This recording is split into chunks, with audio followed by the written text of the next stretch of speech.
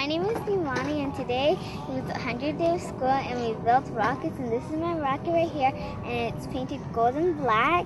And today was very exciting because we got to launch our own rockets.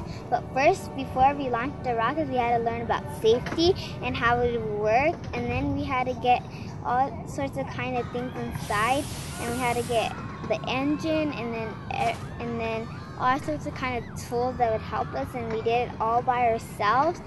And we also did the rocket launch by ourselves, and my rocket went kind of far, and it almost landed in a tree, but the wind pushed it a little bit more, and it landed on the ground, and I ran very far to go get it.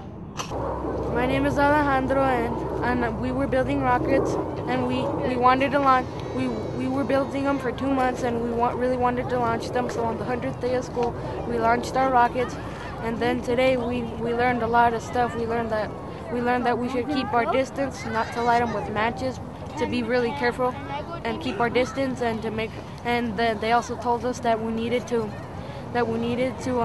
remember that some of our rockets would have come back, so we needed to be prepared for some of our rockets not to come back. Hi, my name is Adeline Garava. I go to Pueblo Gardens. My teacher is Mrs. Batty. Today we were shooting rockets up in the sky, and some got stuck in trees and on top of roofs, and that's what we're doing here today.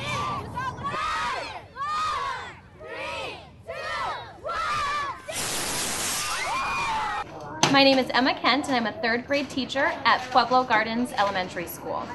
For the 100th day of school, we finished our project with rocketry.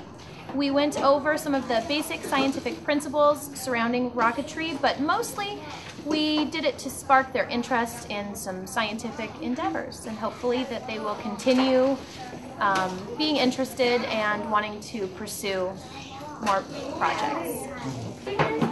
It's just a celebration of learning, a celebration of how far we've come so far this year, and we just thought it would be a great time to launch the rockets and look at how far we've come.